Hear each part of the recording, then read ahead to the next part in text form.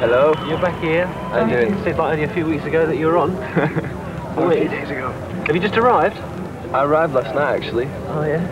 Bit of a two-man tent job. Oh, yeah. Overnight. You're actually going for that whole festival Definitely, experience? yeah. I mean, I've never been to Glastonbury, so I wanted to take it all in, see what it's actually like. I mean, it's really impressive. Very impressive.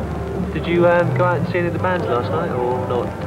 Our to and fro from Suede and the Black Crows. All right, in between. Yeah. Torn between the two. Yeah. It's a bit of a problem, isn't it? That's the thing. How about for yourselves today, then? You looking forward to it? Yeah, I think it'd be a good show. Very good show.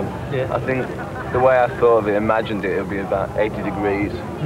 Everyone would be stripped, sweating in the sun, but unfortunately, yeah. It's anoraks and shivering. Oh, you never know. Within the next few hours, it could change for us.